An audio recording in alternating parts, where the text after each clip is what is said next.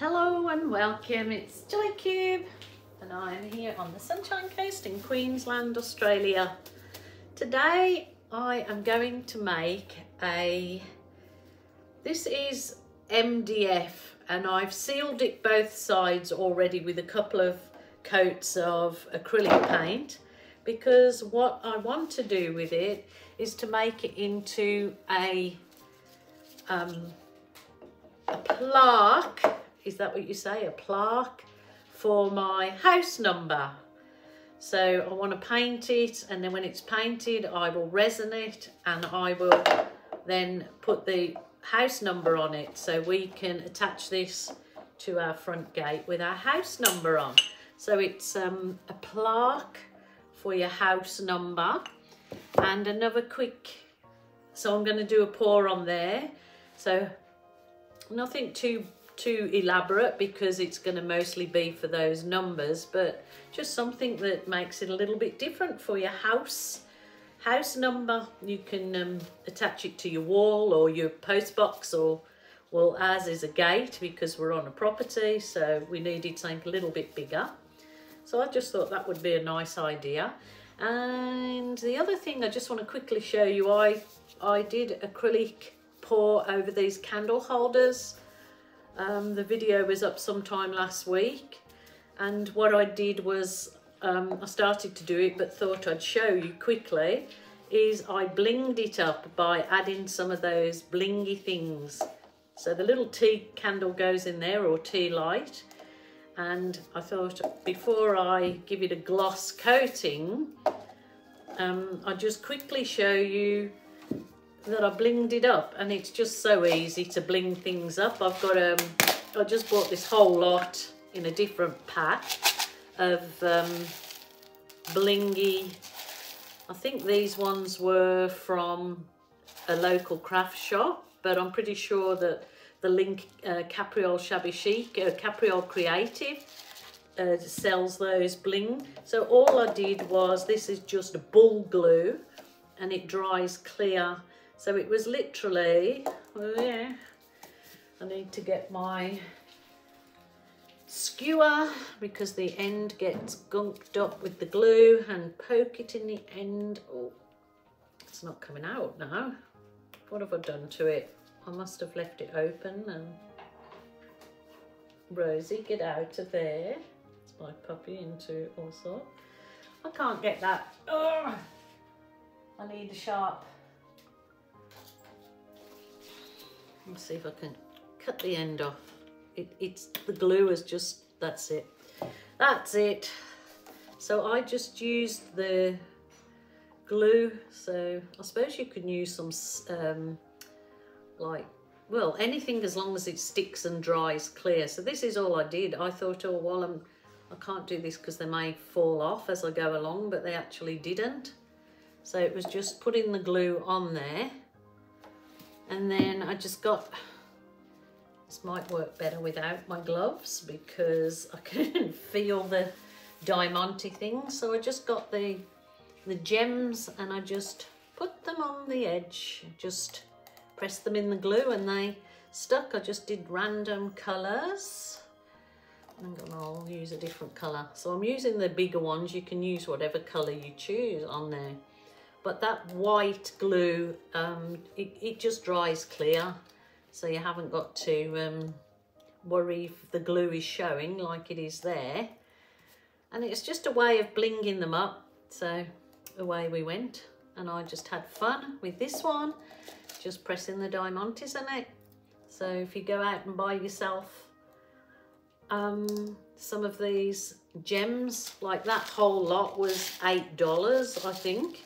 I know it wasn't any more than 10, I'm pretty sure it was 8. So, and then it just added a bit of bling to my candle holders. So when I actually put a candle in there, those will actually glisten. So I was going to resin these, but I'm thinking that they look, because they've got acrylic paint on, they're actually quite shiny. So I don't think I will. I'll just leave them as they are and just go over with my gloss wipe over. So I'm not doing the colours in any fancy or you know, any particular. I'm just putting them on as they come out. I obviously just don't want the same colour right next to each other, but that's all personal. So just looking for the bigger ones in there. I could have found out the small and gone real small little diamantes around the edge, but I thought these will definitely glisten when the tea light is on in them, the candle, or you can get those little battery operated lights. So, but they actually do stick quite well, because those are all stuck that I did yesterday. So it just blinged it up, and I like bling, so it's blinged. It's a bling thing. I think I will fit just one more, so maybe a pink one, yes. Oh, that's it. That's it. They will all dry clear just like that one has. So it's quite pretty. It did dry a little bit duller, but it actually is quite nice because the gold veining's lovely. So that was just another little idea. I thought I could do a 2-in-1 video because hopefully this won't take too long. So there you go. So I'm going to put me bling things. Look at all those I've got to play with. Oh, future. There'll be something more blingified. Okie doke, let's get on with this particular pour. I've got a few colours left over, and believe it or not, they're more of the earthy tones, and I live in the country, so I didn't want to shock my postman with having bright. Well, I suppose it would have been a good idea, because definitely my postbox would have been noticed then. But anyway, I'm going to just put those out of the way, because I am going to use my hairdryer to blow some paint, so I don't want to blow paint all over my lovely candle holders, which I will try and show you pictures at the end with the candle in lit and see how they're glistening. Rightio, I have some more of the champagne gold that I originally painted this with, so I'm going to put some champagne gold on there, because I will be blowing this around.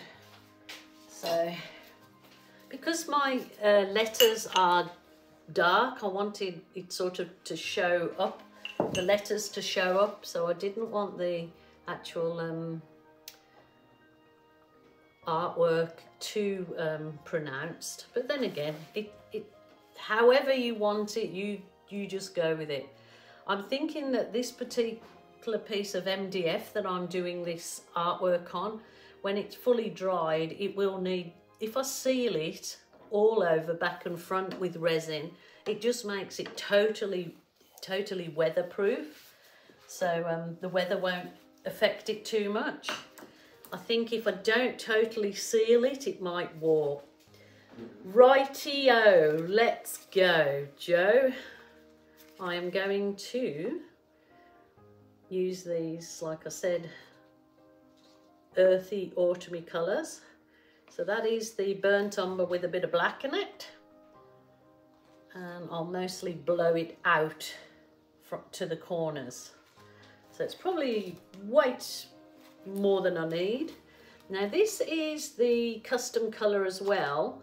I make up my champagne with gold and silver equal mix of metallic. And this was gold silver with a bit of copper in it, metallic copper. So it makes another gorgeous colour. Really beautiful, good enough to eat. Sort of looks like chocolate fudge patty cakes or something. They look good enough to eat, that's for sure. And then there's the copper. You probably don't need so much, hold your horses. And then that's all I'm gonna do. And then for a little bit of bling, I'm gonna add some of my dark sea, which is like a real dark teal. So just to add a little bit of bling, you know, just something to lift it. And then I'm going to add a bit of my white to hopefully create some nice lacing when I blow it out. So very simple, and I'm truly hoping that this works out okay. Like I say, it's for my house number. So rightio, I've got my little mini dryer. This is just, blooming heck. This is just a mini hair dryer that I got from the charity shop. But what is good is it's got this, because it's a foldable one, I can fold it this way instead of keeping it up like this to hair dry. This way, actually works perfect for blowing out. So here we go.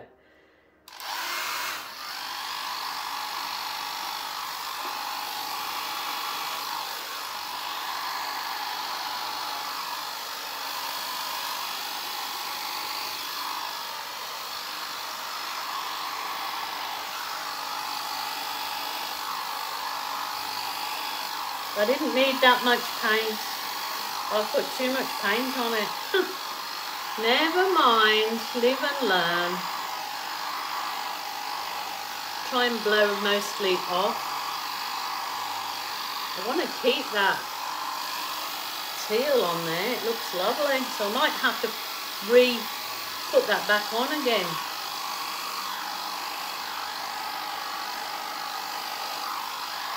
Bear with me people.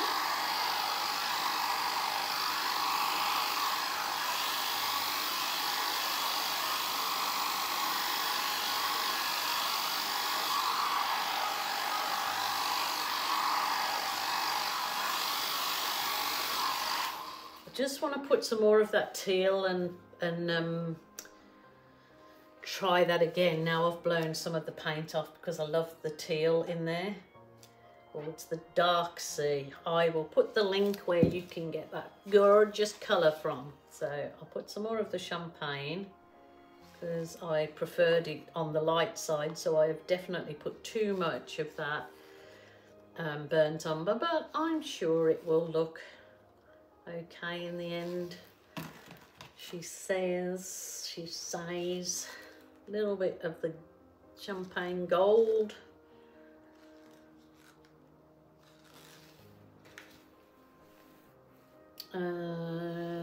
The white.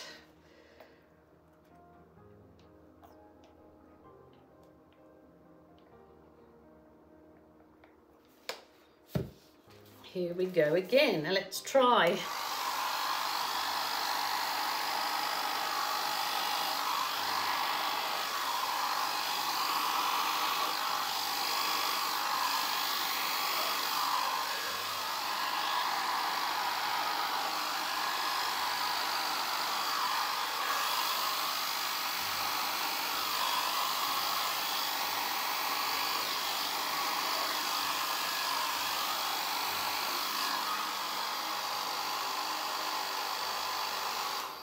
Oh, that is much nicer. See, remember my letters are going to go there. So it's going to take up quite a fair bit of the... Now I'm thinking that... oh no, that's okay. That's okay. Maybe I should have still kept it very light on the background. But I'm happy with that. So... hopefully the next time at the end, I will put the photos on of my letters. But I'm really happy with that. Those colours look absolutely stunning. Remember, I'm not worried about the centre of this painting because it's going to be covered up. So it's just nice to have that bit of lacing blown out. I'm happy with that. So I hope it was just another little idea for you in our little acrylic paint endeavours, trying to do things differently. So until tomorrow, you lovely people, please take care. Take care of your mental health and do something that gives you joy. And if you need any help, there is definitely helplines, family, friends. So don't suffer in silence. Please take care. Until tomorrow, bye for now.